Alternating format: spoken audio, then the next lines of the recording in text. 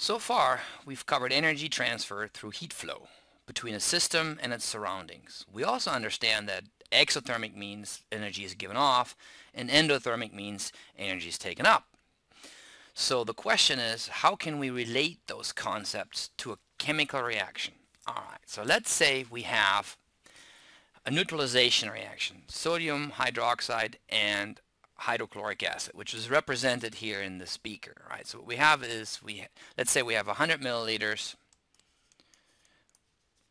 of a 0.1 molar solution, HCl solution, and we add 100 milliliters of a 0.1 molar solution of NaOH.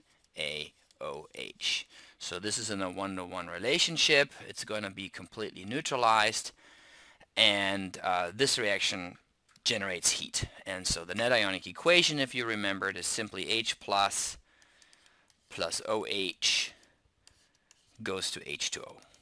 And so I have that represented here by 3 hydrogen ions reacting with 3 hydroxide ions to form 3 water molecules.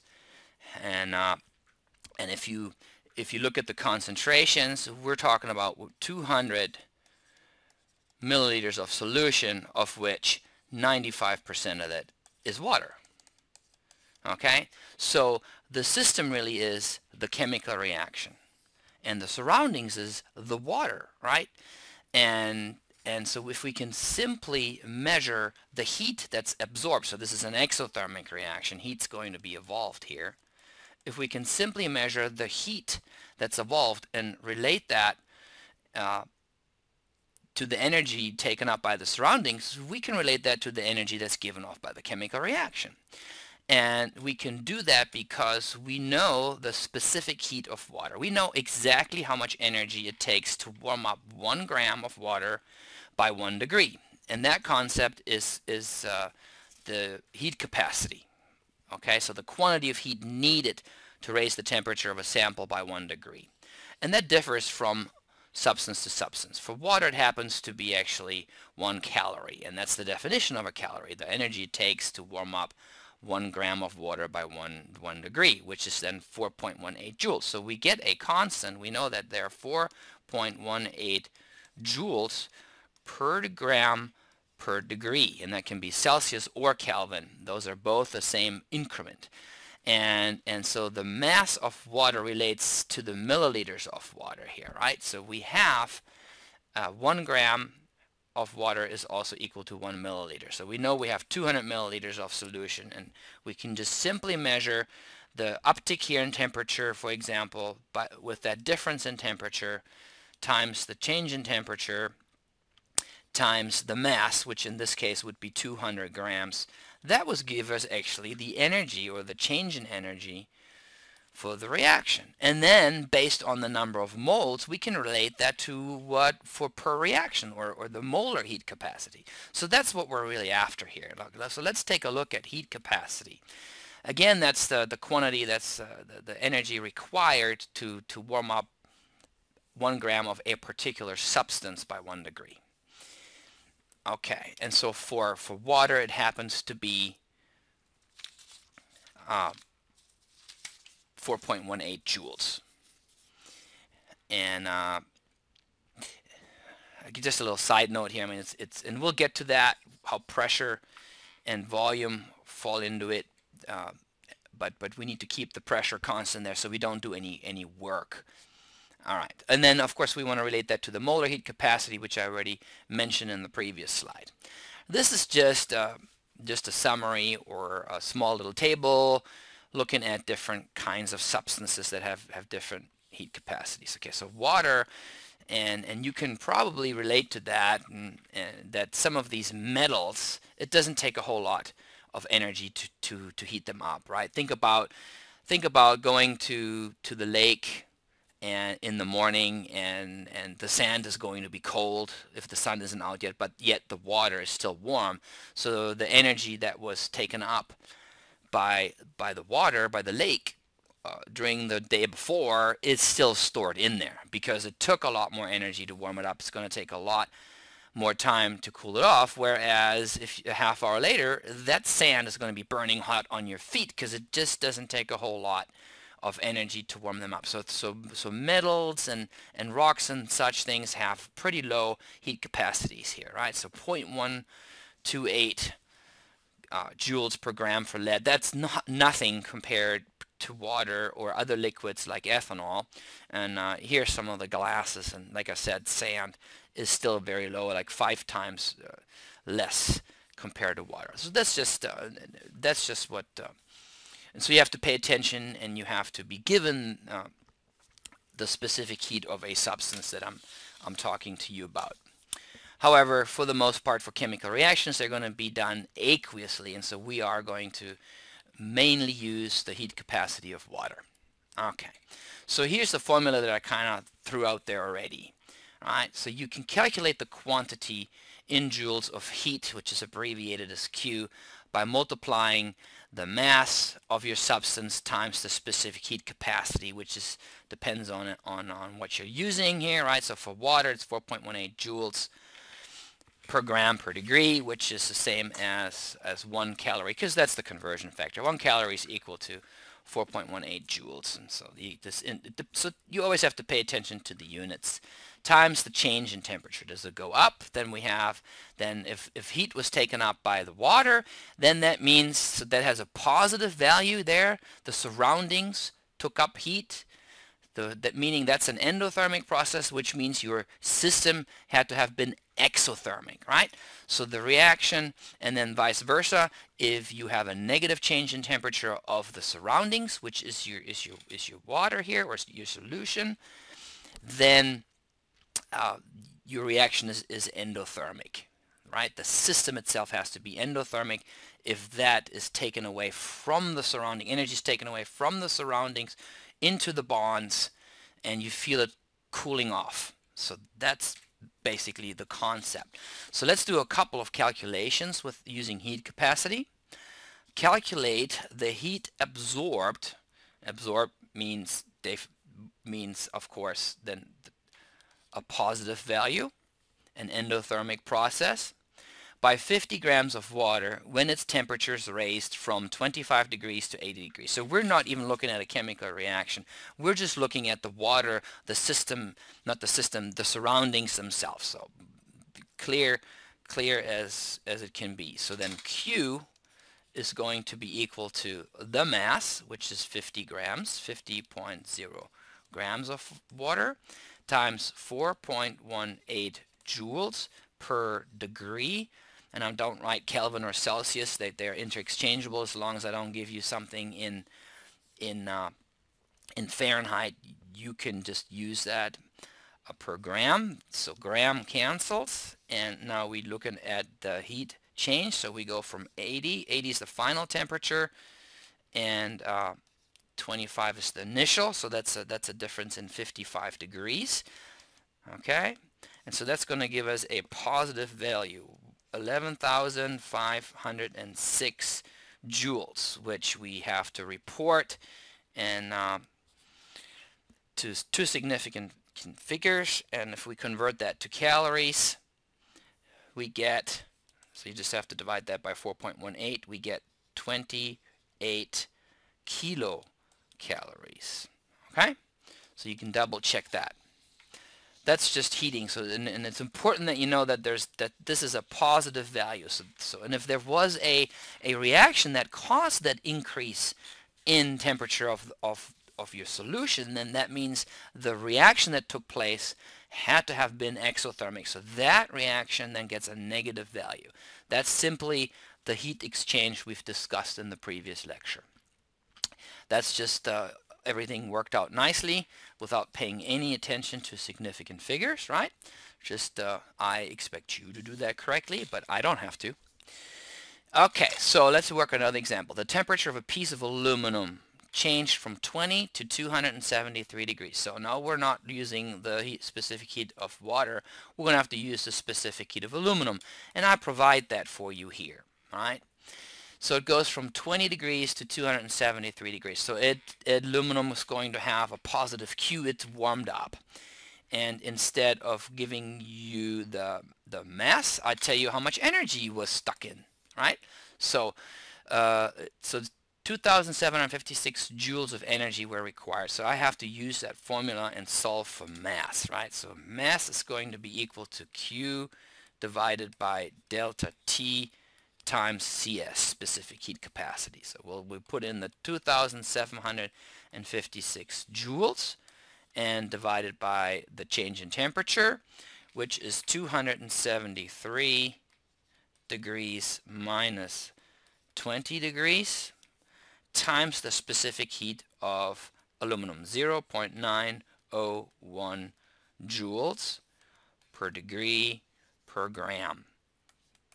So that means the joules are going to cancel and the degrees are going to cancel, and the mass is going to be in grams. So 121 grams. So we can figure out, we can solve for any of the variables. We can determine that 121 grams of aluminum were placed into,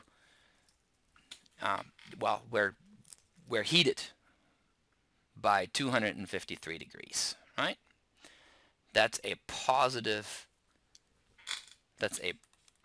change in energy and a positive change in temperature. So, all right. Okay, so that was messed up, but anyway. You have the slides, you can print them out. And let's work this problem, I guess. What is the final temperature of 500 grams of water if it absorbs 37,507 joules? So now we are solving for delta T, right? Because we know it is. We start out with 25 degrees, and we know it absorbed water, absorbed energy. So we're going to have an increase in temperature. So we want to know the final temperature minus the initial temperature, which is 25 degrees. So you want to, in order to solve for that final temperature, you have to solve for delta T first, right? So the change in temperature.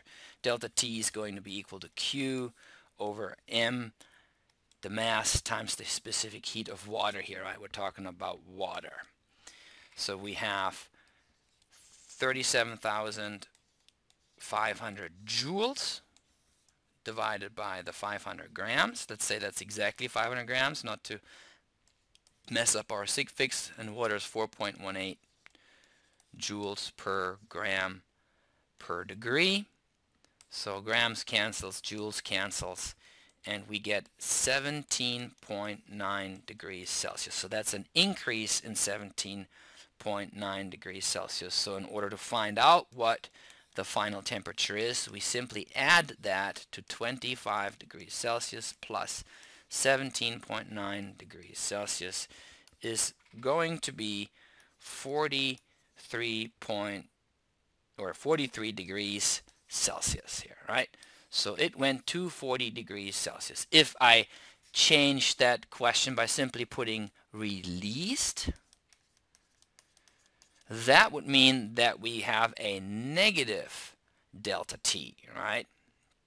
And you would have to subtract that from 25, and that would be 7 degrees, right? So you got to pay attention to the wording here. Absorbs means Q is going to have a positive, and released, see, that would make that a negative value, right? Released versus absorbed, and that can change the entire question.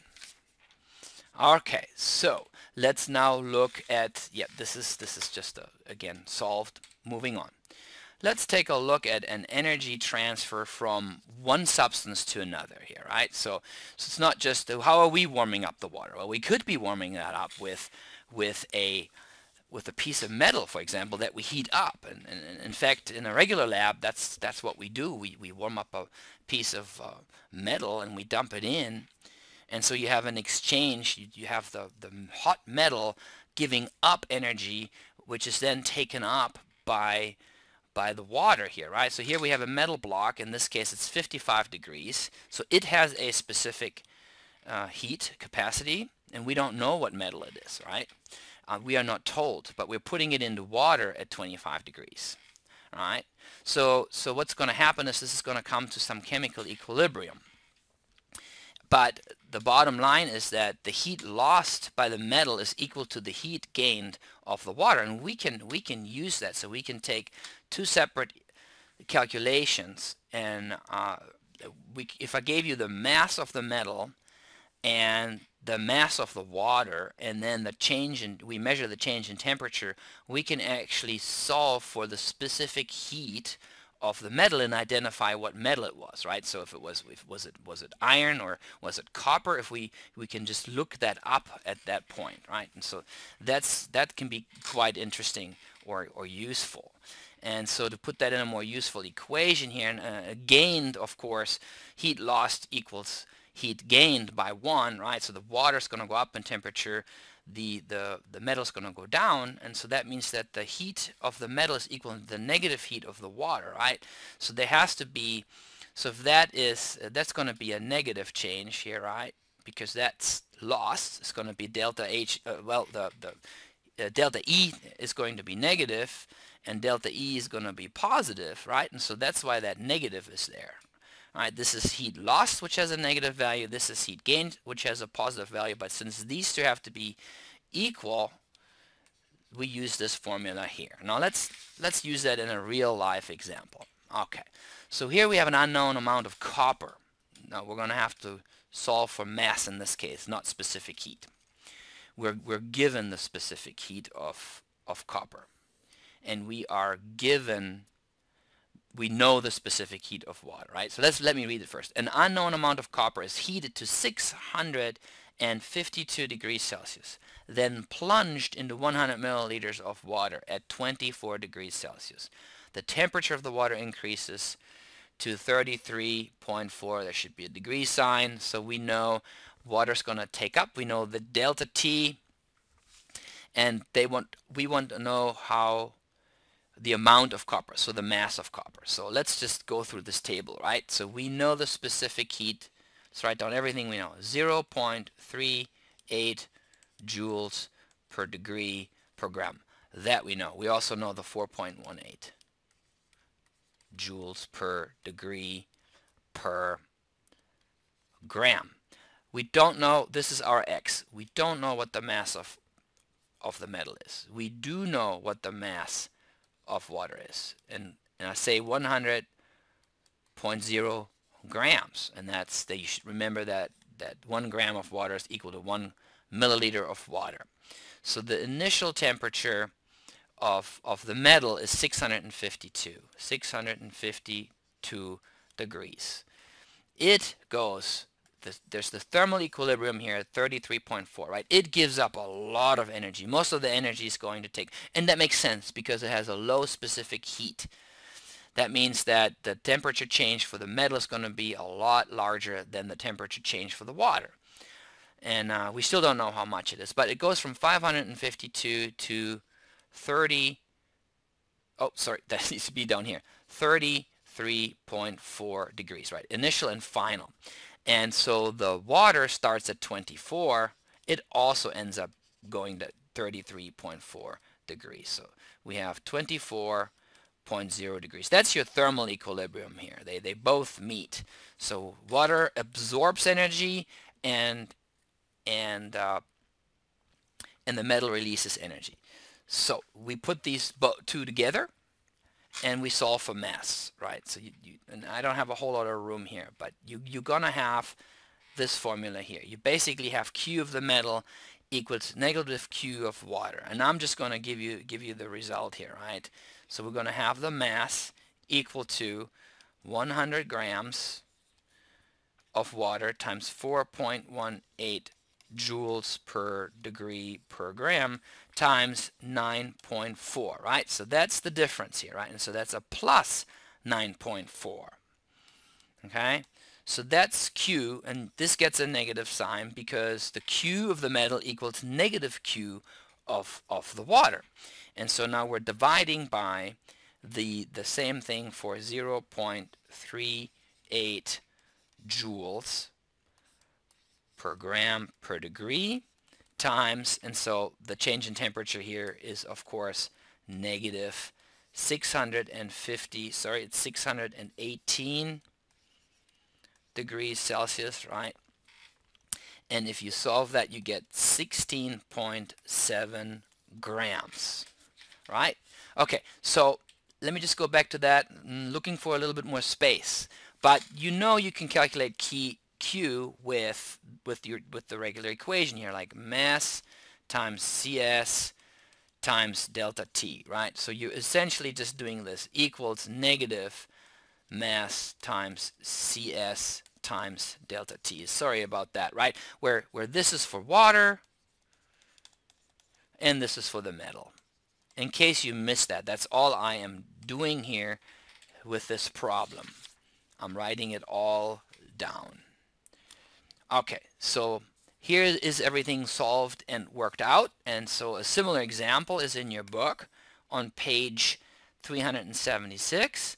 And when I come back, we are going to look at pressure volume work and start getting closer to what is called enthalpy.